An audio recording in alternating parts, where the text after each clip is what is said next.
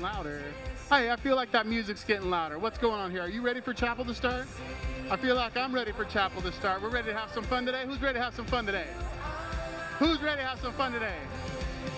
I love worshiping Jesus. It's always fun. Let's see if we can get this started. Good morning, Life Christian Academy. Oh, thank you very much. That made me very happy. It's nice to see everyone. At this time, we have some awards to give. Would you please raise your hands up very high? Wiggle your fingers in the sky. Bring them down right to your knees. Make some noise, if you please. Here we go. Because I, Riley, would like to nominate Maya Darlin to receive an Eagle Pride Award. Oh, a little more noise than that. Yeah, Maya, come on up. Listen to this. Maya made me happy when I was sad. Oh, thanks, Maya. That was nice of you. And make some noise on your knees. We're celebrating these students that have modeled our core values. They love God, love others, speak life. They pray powerful prayers. Because I, Adriana, would like to nominate James Thomas to receive an Eagle Pride Award.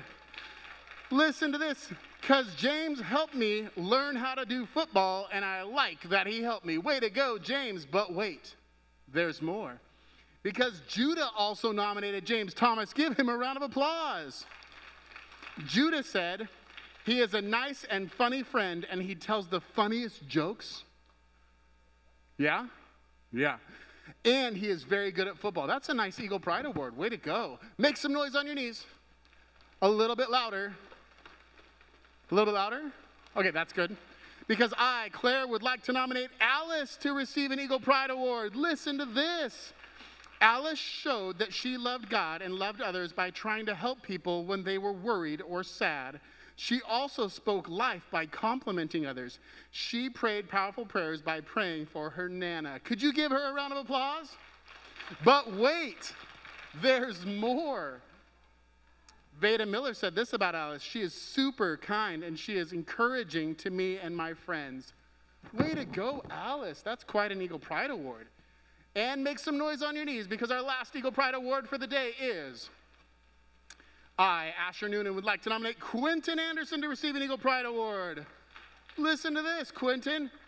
Asher said that you are kind and polite and you tell people to mask up in a nice way. Quentin is also doing everything with a happy heart. Way to go, happy heart, Quentin. But wait, there's more. This is what Tara said. Whenever I'm about to come in, Quentin rushes over and opens the door for me. What a gentleman. Thank you, Quentin. And there is more. When I come in the class, he gives me compliments, and he is always in a good mood. He is always in a good mood. That is true. Give our Eagle Pride Award winners a round of applause as you stand to your feet, please. Everybody's up. Everybody's up, and we're going to get ready for our pledges and prayer. So if you're facing this way, you can raise this hand and put it over this heart. On you, not on me. Perfect. Two people got the joke. And then we'll face the American flag in attention with our voices off until it's time. And Maya, whenever you're ready.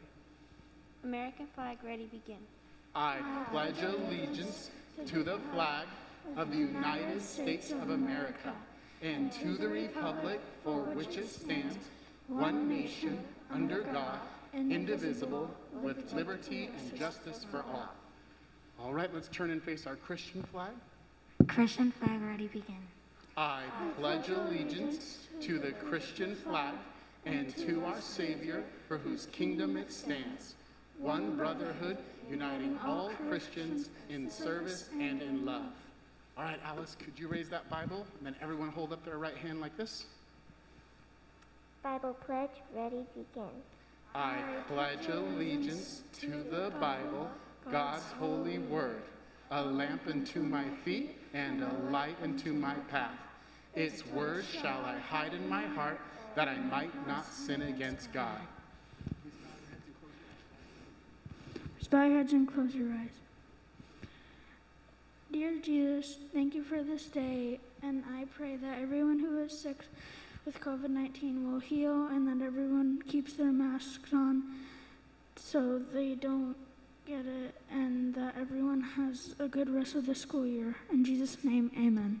Amen. Let's give these Eagle Pride Award winners one more big round of applause. And they've got certificates. And then, yep, let's get a picture of them really quick, too. If you could stay right there, we'll get a photo. Yeah, they can be right there. That's perfect. Photo op.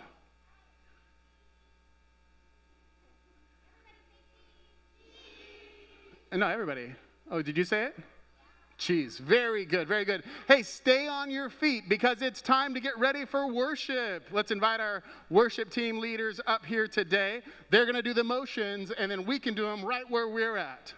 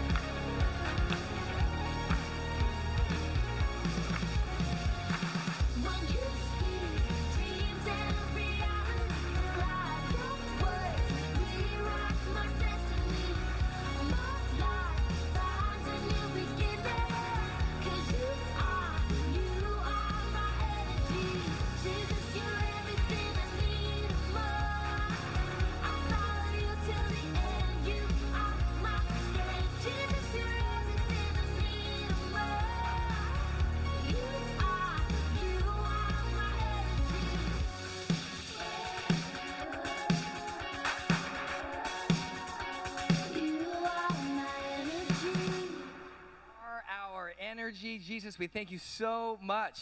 We thank you so much for giving us strength, like that song talked about, giving us energy for each and every day. God bless our chapel time. We pray this in your name.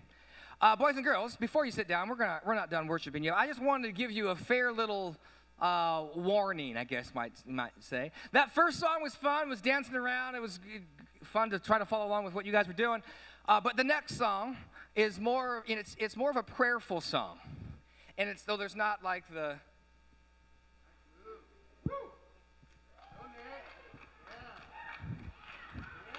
All those, right?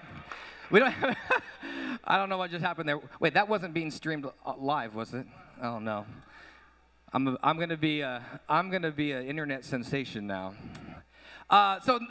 So unfortunately, the next song isn't going to be dance around crazy and fun, but fortunately, it is going to be in a moment where you connect with Jesus. So I encourage you, through the words of this song, that you would make this your prayer. I would encourage you that you would forget about what's going on beside you and just have your focus on God. And the Bible says that when we show up to meet with him, guess what? He is there. We have a promise where two or three or more are gathered in his name. He is there among us. So God is here with us. And I don't want you to miss out on a connection with God because you were too worried about what was going on around you or what somebody else might think about you if you were to worship. So this is your chance. Really press in. Have a moment with God this morning, okay? Let's sing this next song. It's all about how he loves us and we can run to him and he will never let us go. Let's sing the song together.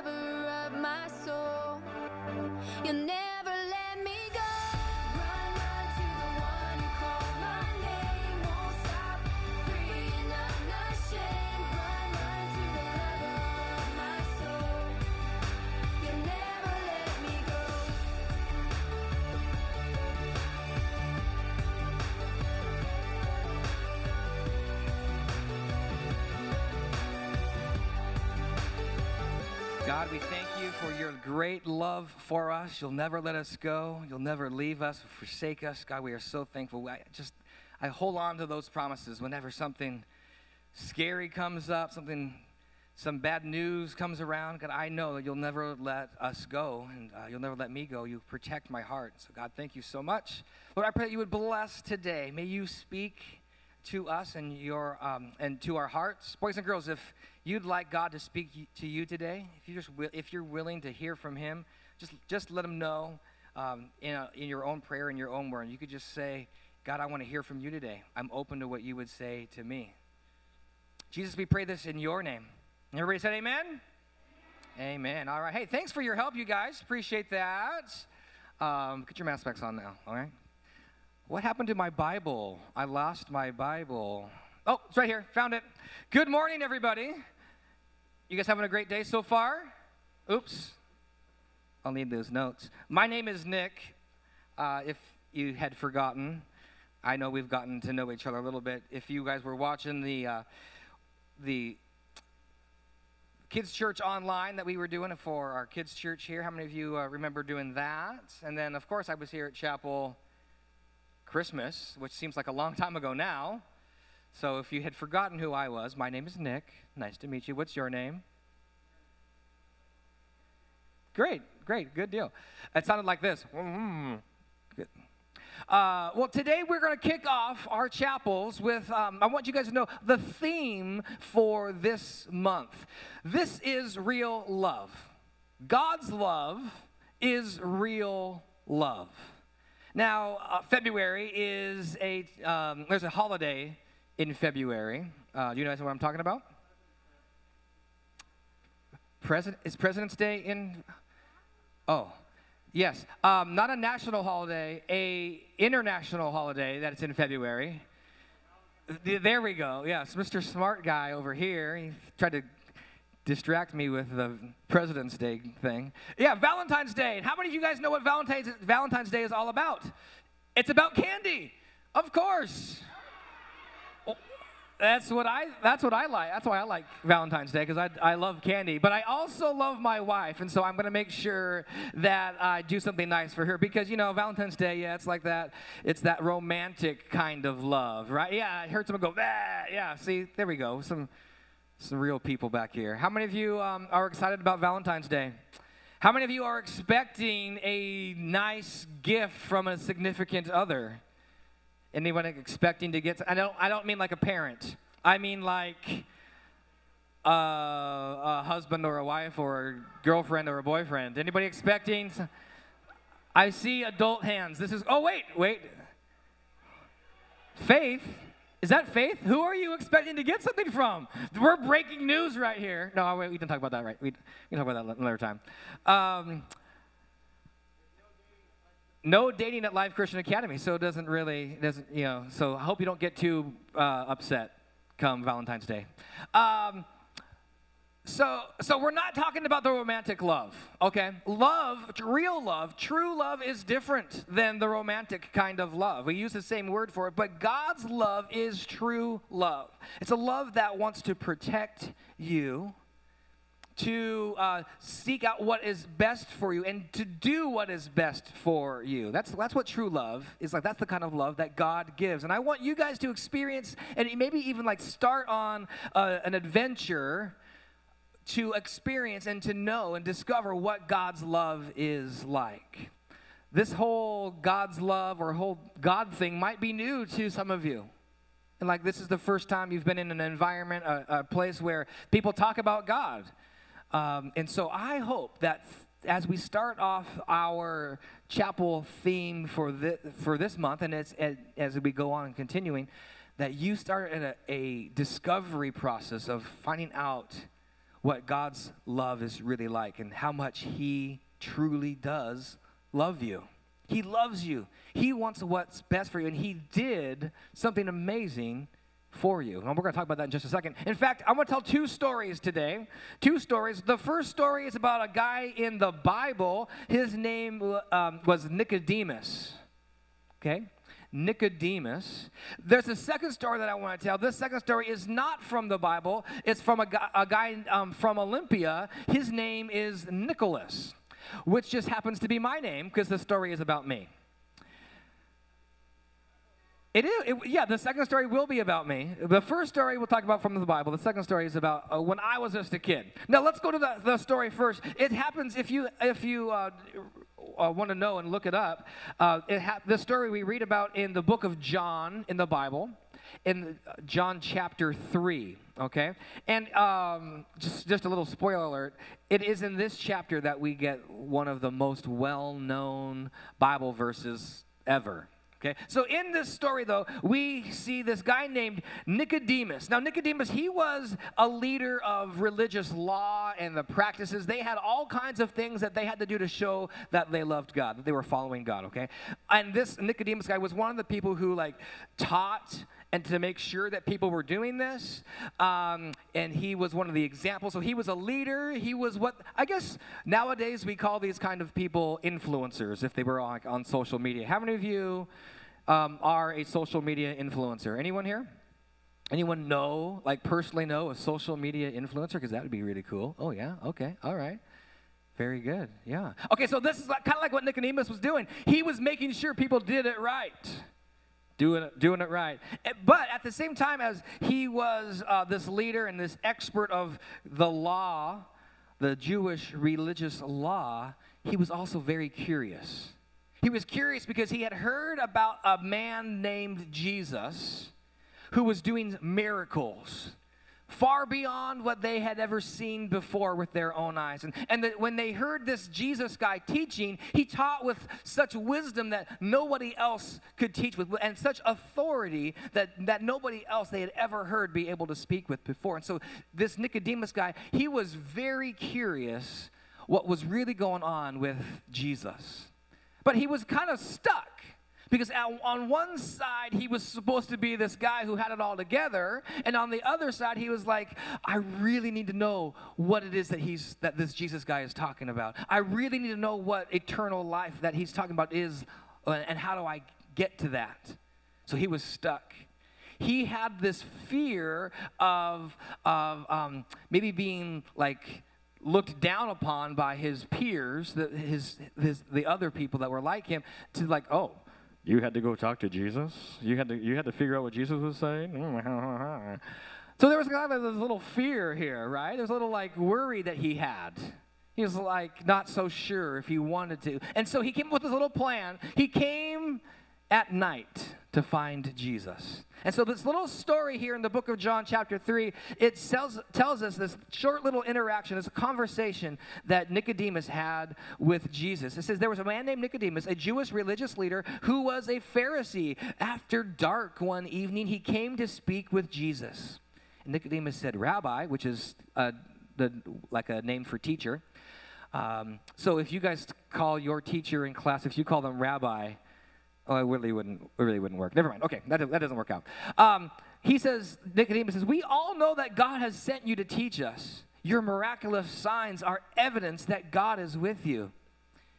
And then Jesus just came right out and said, well, Nicodemus, he kind of like cut him off, I have a feeling.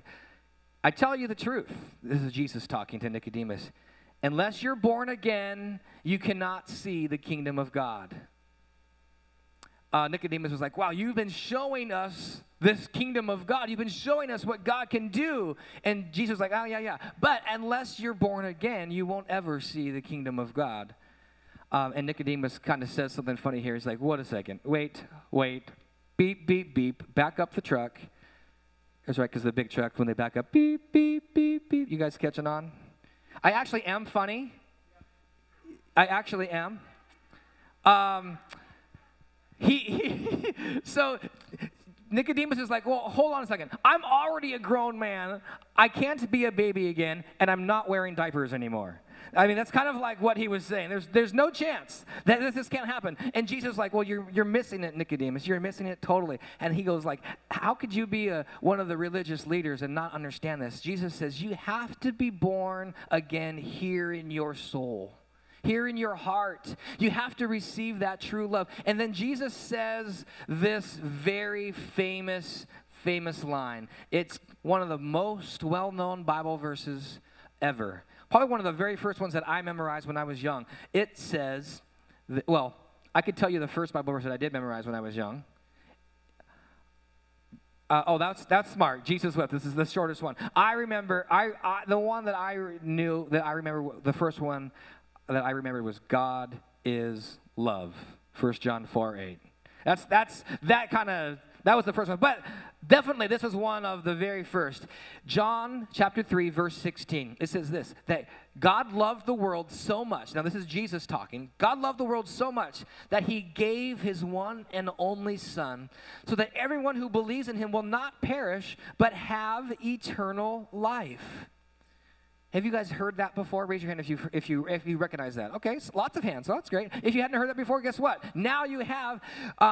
God loved the world so much that he gave his one and only Son, so that anyone who believes in that Son, and then that's S-O-N. That's not the sun in the sky. The S-U-N. That's S-O-N. Whoever believes in him would not perish but have eternal life. Jesus was saying that God the Father loves us so much that he sent Jesus, the Son of God, down to earth to die on the cross to take a punishment that we deserved so that we could be forever in heaven with him. That is great, great news. That is such great news. Nicodemus heard this and he was just blown away. But I have a feeling he was still I guess maybe trapped in this fear. Well, what if people find out that I was talking to you about, like, and showing that I don't have it all together? What if I start doing what you say instead of like all that, all my other Pharisee friends that we do together? What? There was lots of fear there. Now, boys and girls, I know a lot about being afraid. Can I tell you a story? When I was young, 10, 11 years old. How many of you are 10 or 11 years old? Raise your hands, please. All right. Almost 11. Okay, very good. I think I was about that age. I was at home. It was just my mom that was home with me. My sister was somewhere. I didn't really care about my sister back then, and so I didn't care where she was. That was just kind of the relationship we had. She didn't care about me. I didn't care about her until I went off to college. Then all of a sudden, I was like, oh, my sister actually is cool. So we anyway. That was just extra information. I didn't really know where my sister was, but this story doesn't involve my sister anyway, so it doesn't really matter. Why am I talking about my sister so much? Because I do love my sister. Yes. Anyway, I was home. My mom was home. My mom comes to me and says, hey, Nicholas, which is my name, I have to go. I'm going to leave you home alone. What? I get to be home alone, which is, on one hand, a little bit, makes me a little nervous. On the other hand, I knew right where all the cookies were. I knew where all the candy was. This was fantastic. I could clean through that stuff in a matter of moments before she got home, and no one would know. So I'm putting together my plan of how much I'm going to live my best life right there in that day. Living my best life. My mom's not home. My sister is. Who cares? My dad's off at work. This is going to be amazing. So my mom leaves. She literally left. How many of you guys are used to being home alone? Anybody used to that at 10, 11 years old? Okay, all right. So she leaves, and of course, I immediately looked to see that she actually did leave, just to see if it wasn't a test, like she was going to act like she left, close the door, clunk, and then act like she was leaving, and then peek and to see if I was going to go sneak the cookies or something. I actually waited for her to leave, drive out of the driveway, and go. So I knew the coast was clear. Things were looking good. She was gone. Cookies, candy, all mine. I don't remember if I ate all of them, but I enjoyed myself. And then I heard something, you guys. I heard footsteps on the wooden deck outside of my front door. What? And so I did what every brave 10, 11-year-old kid would do that would seek to protect his home. I went and hid in the closet in my bedroom. Yeah. No. Hold on. This is strategic. This was strategic because I knew in my closet there was two things. I had a bunch of shoes. So if there really was a bad guy out there, I could take the shoes and like, check him with the bad guy. Back. You could call me Kevin McAllister from Home Alone. I mean, I could pretty much be that same level, right? I also knew in the closet there was something else that would probably protect me better than the shoes were. Although I would probably be a better aim with the shoes, but there was a BB gun that my dad had gotten for me for Christmas the year before. So I knew that was in there as well. So see, you thought I was silly for going into the closet in my bedroom. But I actually did go to hide, and then I realized, oh yeah, the BB gun's in here. Phew, that's good. So, it's one of those BB guns where you like pump it up, and like clack, clack, clack. My boys, we've done the BB gun at their house, right? Okay, anyway, so I'm there, and I'm getting this BB gun ready in my closet, trying to be as quiet as I can, and I hear the activity outside and it's like knocking, gung, gung, gung, gung, gung. Like what? Gung, gung, gung, gung, gung. And then I hear the doorknob rattling. You guys, I'm freaking out at this point. How many of you guys recognize I'm starting to feel it. How many of you have ever felt like this before, right? Okay, all right. And then if things couldn't get any worse, I heard the door unlock, like unlatch, click, and okay, so we didn't have like an old house, and I don't think it squeaked, but in my mind, the way I play back the story, the door was very creaky, opening it up, right? Okay, so I'm thinking to myself, okay, I got one good shot. This is all I got. My BB gun's not going to do anything. And then I heard something else. This is what I heard. Nicholas. It was my mom. It was my mom the whole time. She had come back home. I was too busy stuffing my face with cookies. I did not hear the car drive back down into the driveway. It was my mom. She had come home. Suddenly she had forgotten. Anyway, and when I heard her voice, you know what I felt? I felt such relief. I felt all of that fear and that worry. It was for nothing. I felt like it all just go like, oh, phew. Oh. And then she's like, Nicholas, where are you? And then I had to get up out of the closet real quick, I'm in here in my bedroom. And then she walks in, my closet door is open. It's like, why is the door open in your closet? Oh, I was organizing. It's like, yeah, right. She knew that I still don't organize anything. The point is this. The point is, you guys, when I heard the voice of my mom, who I know loves me, all those fears and those worries, they went away. I did not feel they were actually replaced with comfort and peace. So I'm telling you this story not because it's funny, because, well, it is. I do enjoy telling it. But I tell you this story for one very important reason. Maybe for some of you, the idea of God's love is weird. The idea of God might be weird for some of you. The idea that there is this being in heaven who really, really loves you and was willing to give up his son and to die on the cross for you, that idea is like, huh? I don't get it. And it can cause some confusion. It can cause some worry, even some fear. Like, what if this and what if that? And kind of similar to the way Nicodemus was feeling when he started on a discovery to know Jesus better. So here's my hope, you guys, that you, through this month, as we talk about how this is real love, how this is God's love for you, my hope is that you would open your heart to what he would say to you, that just like I heard my mom's voice and the fears and those worries went away, that you would hear God's voice and experience him in your heart, and that any kinds of worries would also go away, and that you would actually have those be replaced with comfort and peace in your life. I wrote down a little response, and I want to read it just so that I'm really, really clear. Here's my hope, that you would open your heart to Jesus you would give him a chance to speak to you. And you would recognize that this is a safe place, not like this stage, not like this room, although this room is a safe place, but this school. And when you come here every day, Monday through Friday, that this is a safe place to experience real love. This is a safe place for you to ask a question. Well, what does that even mean? That this is a safe place that you can allow yourself, you can kind of like put down a guard. You could put your guard down and say, okay, I'm curious.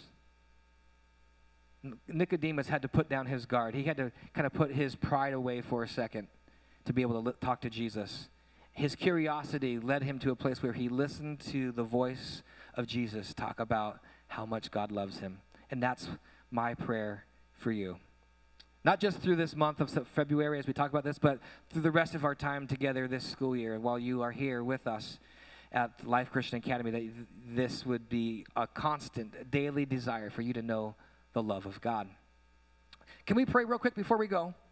Would you close your eyes with me? So I just want to ask you that you close your eyes so that there isn't any distractions that you would have a moment just here by yourself. I mean, obviously there's other people in the room, but a moment with you and just God. And I'm gonna ask you and even challenge you. Are you willing to experience real love of God? If you are, it's really simple. What you could say is, God, I want to hear from you. You could say that in your heart. You know, he's listening. He knows. He knows what you would say to him. You would say, God, I want to hear you. I want to experience your real love. Help me see this as a safe place to talk about you, to know you. Jesus, I open my heart to you, to your love. And Jesus, we pray this in your wonderful, loving name. Amen. Amen, amen. All right, you guys. Well, this is just the kickoff of our This Is Real Love lessons and theme that we are going to do here in chapel this month. I hope you enjoy it. And Mr. Gentile, back to you.